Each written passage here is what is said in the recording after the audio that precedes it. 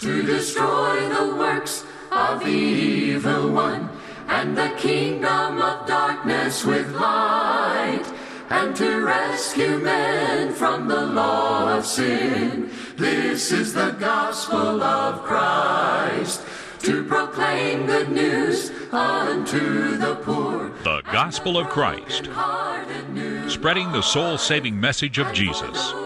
And now, Ben Bailey. This is the gospel of Christ. Jesus prayed to the Father, sanctify them by your truth.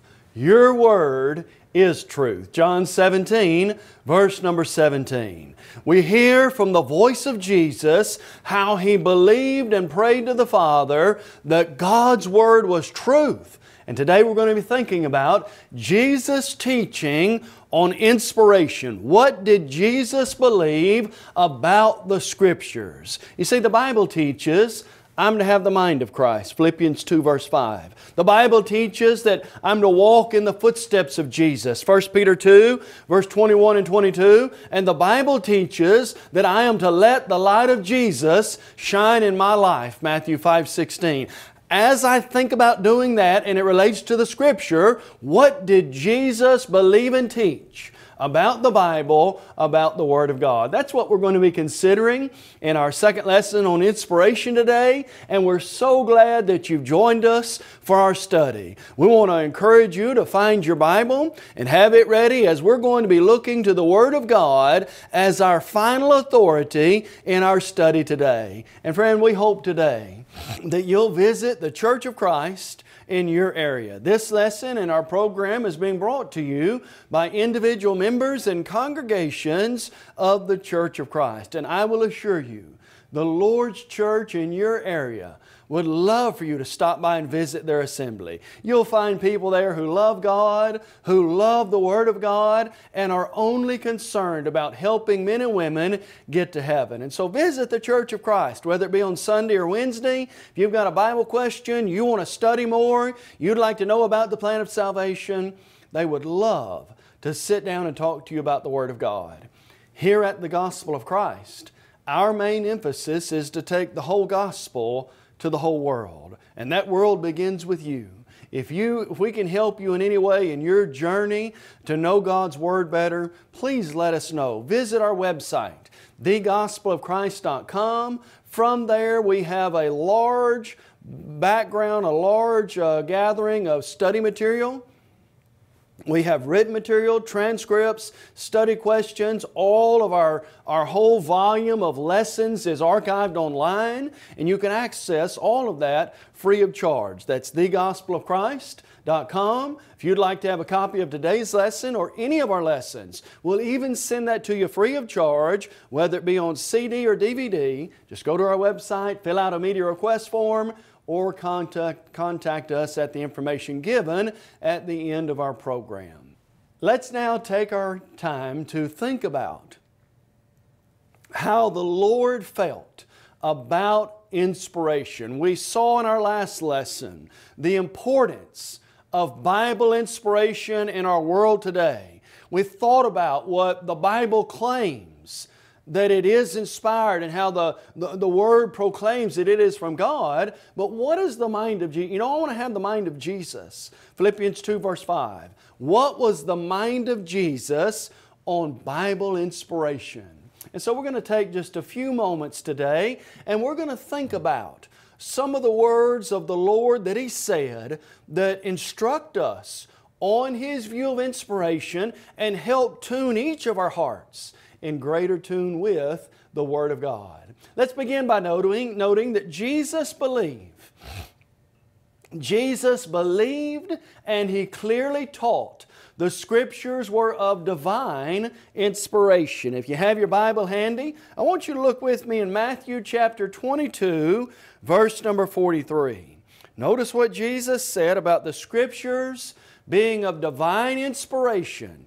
Then He said to them, "How then does David," watch this, "in the Spirit Call Him Lord, saying, sit at your right hand till your Lord makes your enemies your footstool. When I think about Jesus' view of inspiration, Jesus so clearly and powerfully taught that the Spirit said to David. David didn't say it. It wasn't David's idea. It was the Spirit speaking to David. And so Jesus, as we saw throughout the Bible, Jesus clearly believed and taught the Scriptures were of divine inspiration. Friend, I hope you'll hear me well today. The Scriptures are not fables. The Scriptures are not popular opinion of that day. The Scriptures are not what Paul or Mark or David may have thought. The Scripture, the Word of God, is of divine origin. That is, God's mind is found in the Word of God. And how powerful it is to hear Jesus say those words. But what else did Jesus believe about the Scripture? Jesus clearly taught that the Scriptures were full, complete, and indestructible. Look in Matthew chapter 5, verses 17 and 18. Matthew chapter 5. I want you to notice Jesus teaching here about the Scripture. Jesus said, do not think that I came to destroy the law or the prophets. I did not come to destroy, but to fulfill. Watch this now. For assuredly I say to you, till heaven and earth pass away, one jot or one tittle will by no means pass away from the law until all is fulfilled. Jesus didn't come to break down the Bible. That's not the idea. Jesus came to complete it. He is the completion of every prophecy in the Old Testament. And He said this, and listen to this language. Here's the heart of Jesus as it relates to the Bible. Not one jot or one tittle shall pass away until, adverb of time, all is fulfilled. What does that tell me about Jesus' view of the Word of God? Jesus clearly believed the Scriptures were full, complete, and indestructible. Now that phraseology, one jot or one tittle, that is the smallest pen stroke in the language of that day. It would be similar to dotting your I and crossing your T. Every bit of the Word of God is going to be fulfilled about me, Jesus said. And so He believed. And friend, that's such another powerful idea. Not only did Jesus teach it's of divine origin, He believed it was complete and full. And friend, here's the practical application to that. I don't need, listen carefully now, according to Jesus, because the Bible is complete and full, not one jot and tittle is going to pass away, I do not need all of men's opinions, all the books of men, all the catechisms and doctrines of men. I don't need to poll the public to see what to do. If the Bible is full and complete, it's all I need to get to heaven. Isn't that what 2 Peter 1:3 says? In God's Word we have everything we need for life and godliness through the knowledge of Him who called us. Friend, this is good news today. All you need to be saved and to be right with God is the Bible. If a person will take his Bible, read it, study it, and do what it says, the Bible alone will make you a Christian and help you live in such a way that you can be right with God. What else do we know about Jesus' teaching concerning inspiration? Jesus clearly believed and taught that the Scriptures were without error. That is, they cannot be broken. Listen to the words of John chapter 10. Take your Bible and look in the Gospel of John. I love this statement by Jesus about the Scripture. Look in John chapter 10. John chapter 10 verse 35, Jesus says this, if He called them gods to whom the Word of God came, and watch this parenthetical statement, and the Scripture cannot be broken. Then He goes on to say, here's the fulfillment of that. What's the point of that parenthetical statement? If Jesus said it, you can take it to the bank because God's Word is not going to lie. Friend, the Scripture cannot be broken emphasizes that they're infallible, that they're without error, that they don't contain all the errors and problems that men put in it. You know, if you sit down and write a manuscript, or you sit down and write a book, how many misspelled words are you going to have? How many errors are there going to be? How many things you got to go back and proof check? Well, a bunch, probably. God's Word cannot be broken. It's full, it's complete, it's infallible. Here's what we want to drive home, and this is such a powerful lesson. When God says it, you can absolutely rest assured that's the way it's going to be. Now, let's make that even more practical. Friend, when God promises it, you can rest your hope fully on God's promises, and do you know why? Because the Scripture cannot be broken. When God says things like in 1 John 2 verse 25, this is the promise He's promised us, eternal life. If we walk in the light, obey the gospel, live faithful unto death, and we're promised eternal life, why can I put my hope in that? Because the Scripture, it is impossible for the Word of God to be broken. It's going to happen if God says it. That's Jesus' view of inspiration. But let me give you another view that Jesus emphasized about the Scriptures. Jesus clearly taught, emphatically taught, that the Scriptures were the final authority from Almighty God. I want to take your mind to an event in Matthew chapter 4 with me. Jesus is being tempted by Satan. He's out in the wilderness, He's alone, He's being tempted by Satan, and Satan throws everything in his arsenal at Him. If you're the Son of God, command these stones to become bread. Throw yourself off the temple. God will take care of you in essence. All these things I'll give you if you fall down and worship Me. And Satan will try and misuse, but try every time to quote Scripture. But in answering Satan, do you remember what Jesus said 3 times? This is so powerful. It is written, it is written, it is written. What's the point of that? God said it, and that settles it. My friend, Jesus absolutely believed the Scriptures were our final authority. I'm going to be judged by the Word of God, and so are you. John 12:48. Jesus said, He who rejects Me, does not receive My word, has that which judges him. The word I have spoken will judge him in the last day. And friend, again, that's good news. I don't have to worry about all these other books, all these other ideas, all these other things. No, all I've got to give attention to is living my life by God's Word, the final authority. And the good news again, if a person does that, friend, this is so encouraging.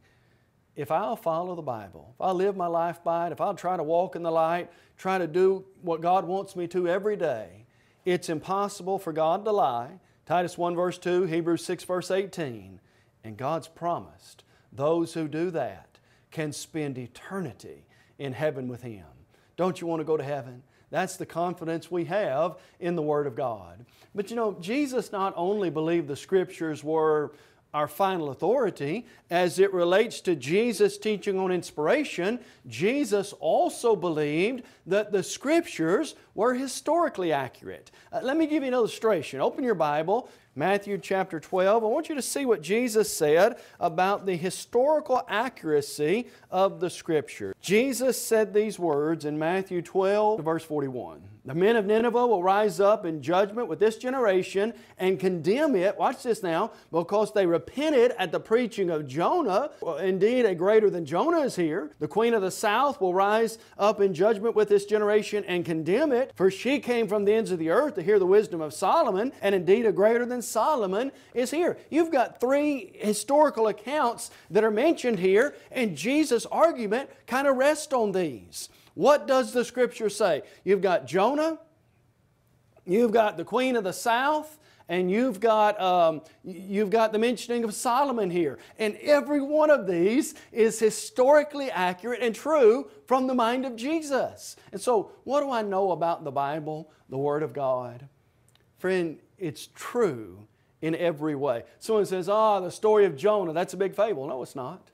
How do I know it's not? Jesus said so. You mean a great fish? If God said it did, it did. You mean Solomon had all that money? If God said it did. All these events that we see. And friend, you can study the history of the Bible and you can see it line up perfectly in every way with human history, because the Bible is perfect. It's God's divine will. Now you say, okay, that's good, but how does that apply? Friend, when we teach our children about creation, that's historically accurate. When we teach our children about Abraham and Sarah and Moses and Noah and David and the events of the Old Testament, Daniel in the lion's den, I'm not teaching them some type of fable that really isn't true, but there's a good moral story there. We can know the Bible is historically accurate in each and every way, and God clearly teaches us that. But you know, Jesus also taught that the Scriptures were scientifically accurate as well. Look at Matthew chapter 19, and I want you to see Jesus' reference. As Jesus is going to speak about marriage, He makes a reference back to the origin and the science of it. Look at Matthew 19, and I want you to see what Jesus said in Matthew 19, verses 2 through 5. As it relates to creation, Jesus said it was accurate. And great multitudes followed Him, and He healed them there. The Pharisees also came to Jesus, testing Him and saying to Him, "Is it lawful for a man to divorce his wife for just any reason?" Now watch what Jesus goes to as proof about God's plan for marriage. And He answered and said to them, "Have you not read that He who made them at the beginning made them male and female, and said, for this reason a man shall leave his father and mother and be joined to his wife, and the two shall become one flesh." When I hear those words, He who made them at the beginning made them male and female, and God said, leave his father and mother, be joined to his wife. What's Jesus doing there? He is telling us that the account of creation in Genesis is true and accurate and inspired by God. And so we've got the accuracy of God on creation and the way things worked with Almighty God. Friend, you're going to hear a lot, maybe in life, about evolution. You're going to hear a lot about men's ideas, and the world is billions and billions of years old, and that God didn't really create the world, but the world just kind of came into existence. You'll hear about Charles Darwin and the theory of evolution. What do I know from the mouth of Jesus? Jesus believed that what was wrote and what was said in Genesis chapter 1 was absolutely historically accurate and true. Meaning that when God created the earth in 6 literal 24-hour days, Jesus put His stamp of approval on that by going back to the beginning in Matthew chapter 19, verses 2 through 5. But let me share another idea with you, and we mentioned this just a little bit, but just to drive the point home. Our Lord clearly taught that the Scriptures were factually inerrant, meaning the Bible doesn't make mistakes, and Jesus clearly taught that. Open your Bible to Matthew chapter 22, and I want you to see what Jesus said about the inerrancy of the Bible in Matthew chapter 22, verse number 29.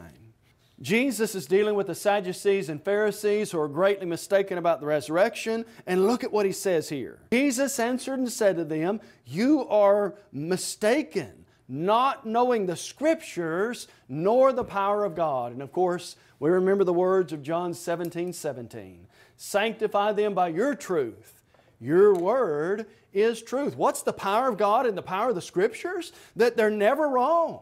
That God's got the right answer, and that if I'll submit to God's will, I can live with Him for all eternity. But friend, here's a powerful teaching of our Lord about the Scriptures. Jesus, in believing about the inspiration of Scripture, also emphatically taught that it is the Scriptures that give spiritual clarity to a person's life. In a world that is filled with religious chaos, in a world where people are so confused on matters of religion today, Jesus taught the Scriptures is what gives clarity. How do we know that? Look in Luke chapter 24. Jesus has been resurrected. He's talking with the two men on the road to Emmaus. And look in verse number 44 of Luke 24. Then He said to them, "These are the words which I spoke to you while I was still with you, that all things must be fulfilled which were written in the law of Moses and the prophets and the Psalms concerning me." Now notice, "And He opened their understanding that they might," Jesus said, "that they might comprehend the Scripture." By going back to the Bible and helping them see the fulfillment of all of this, the Word of God and Jesus there helped open their spiritual clarity, gave them understanding. And friend, that's the idea behind Bible inspiration. In a world where there's nearly a view on everything as it relates to religion, in a world where so many people are teaching so many different doctrines and ideas, if you want clarity and you want truth and you want to put all the chaos and confusion aside, direct your attention only to the inspired Word of God. Jesus took the Word of God. He helped them to understand it, and it opened the Scripture to them, and they saw clearly from the Scripture. But you know, Jesus also believed that it was the Scripture that was sufficient for life and for faith. Luke chapter 16, we've got a very sad story in many ways. You've got the story of the rich man and Lazarus, and their roles are reversed on the other side. In this life, the rich man had it all. Lazarus was a poor beggar. On the other side, Lazarus is carried by angels to Abraham's bosom, and the rich man awakes in torments. And what are the things he requests? Father Abraham, I've got 5 brothers. I pray that you'll send someone back and tell them about this so that they don't have to come to this terrible place of torment in essence. And do you remember what Abraham said? They have Moses and the Scriptures. Let them hear them. What is Jesus saying there? Men are going to be saved. They're going to get faith, and they're going to have everything they need for life through the Scriptures. God's Word is sufficient to live the best life possible. John 10 verse 10, Jesus said, I came that you may have life and that you may have it more abundantly. In Christ you'll find the abundant and the best life, and it's got everything we need for life and godliness through the knowledge of Him who called us. And so when we think about Jesus and God as it relates to inspiration, friend, consider this with me. The Bible teaches that God is true. Romans 3 verse 4, He is the true and living God. The Scriptures teach that God's Word, the Bible, is breathed out by the mouth of God. And so we have the true God who breathed out the Word of God. 2 Timothy 3 verse 16 and 17. And therefore the conclusion we must come to is, if the true God breathed out the Scriptures from His mouth, then friends, those must be absolute and final truth on all matters of religion. You see, we read in the Scripture that truth is an attribute of our God. John 1 verse 14, the law came through Moses, but grace and truth are found in Jesus Christ. And we read in the Scripture that God always speaks truthfully, and that He does not lie. Titus 1 verse 2 actually says this, it is impossible for God, who cannot lie. It's against who God is. It's impossible for Him to lie. And then, friend, we're told that the words of the Bible, we are told the Scripture is from God. If God can't lie, if He always speaks the truth, if He is the essence of truth, then whatever comes out of the mouth of God, friend, that's true. And the good news today is, that's found right here in the pages of the Bible. If you want to know truth, real truth, you want to know what really matters, you want to know how to live in such a way that in eternity and in this life you can be blessed, the Bible has that message, and Jesus clearly taught that. Listen again to it. All Scripture is given by inspiration of God and is profitable for doctrine, for reproof, for correction, for instruction in righteousness. Now notice this, that the man of God may be complete. What do you mean complete? Thoroughly equipped for every good work. Friend, how thankful to God we ought to be for the Bible. What a blessing beyond measure it is that I can know the mind and the heart of God, and I can know what I need to do to be right with God, and that Word indeed is true and will always stand the test of time. Here's how powerful the Word of God is. In Matthew chapter 24, verses 34 through 36, Jesus taught us another powerful truth about the Word of God, and that is this: when this old earth and time itself has stood still and has perished away, the Word of God will still stand.